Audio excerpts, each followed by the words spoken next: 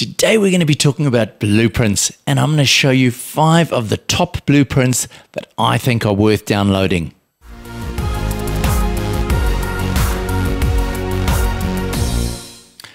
Blueprints can be found on the Home Assistant Blueprint Exchange page, and I'll share a link with you in the description below. There are literally thousands of these available now, so go there, have a look, search for different types of blueprints or automations that you may be needing to get your system running, and I'm sure you'll find some really interesting ones. Today I'm going to share with you the top 5 that I found interesting most recently. In later episodes, I will be going through installing these and showing you how they work, but today I'm going to introduce you to the top 5. So number 1, we've got the bathroom humidity exhaust fan blueprint. Now, for me, this is a really exciting blueprint because when I installed my heat recovery ventilation system about a month ago, I installed a really basic automation that would close a relay and trigger the boost system for my heat recovery system so that it would suck the damp, stale air out of my bathroom when I take a shower and dry it again for my next use. Now, the way that I was doing this was I had just selected a certain humidity, and I was at the moment using about 80%. So that worked fine on days where humidity was around 70. I'd take a shower and it would boost up to 80 quite quickly. Problem would be on other days when I had a humidity of, say, 50 or 60% average humidity outside.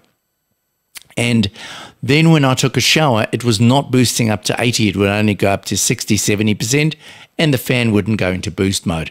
So this is a really cool automation because it actually allows you to select a percentage increase of the humidity. It's got a whole lot of other things that you can control as well. So this one is definitely worth a closer look. Next up, we've got advanced circadian rhythms.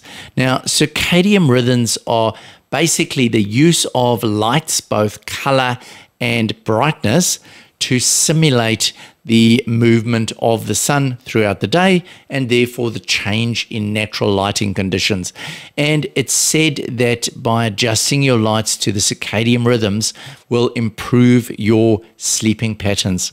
So I thought this was really good. I don't always get the best night's sleep, so I thought I would try this. So effectively you need some lights that have got color control, and then you just hook up this blueprint and away you go. Next up, we've got the advanced heating control. Now, I had some huge amount of interest in the Home Assistant generic thermostat video that I did about a year or so ago. It's been really well received. So when I came across this one, I thought it was really cool. So this offers you some additional features. It offers you things like presence sense, both from a millimeter wave sensor, as well as things like geolocation of people living in the house. It also offers things like frost protection, how aggressively it actually changes the modes, and all sorts of other things based on people's schedules, etc. So I'm quite keen to try this on my heat pump system, which is linked in via a Wi-Fi connection to my Home Assistant. The fourth one we've got here is Wake Up Light Alarm Sunrise Effect.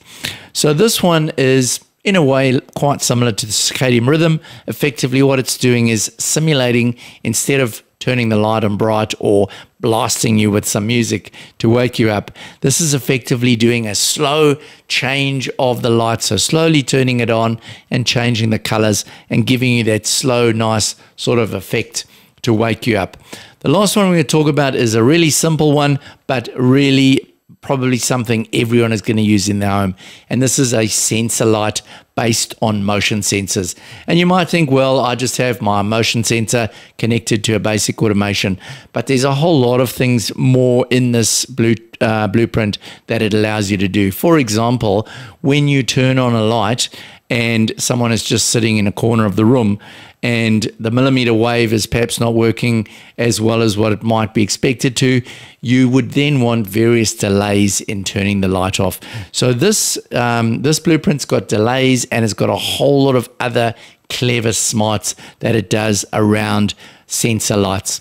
So anyway, those are my top 5. I'm not going to go further today, but in future episodes, I will share with you once I've got these up and running and give you some feedback, show you how they were installed, what I connected up to them, and then give you some more information.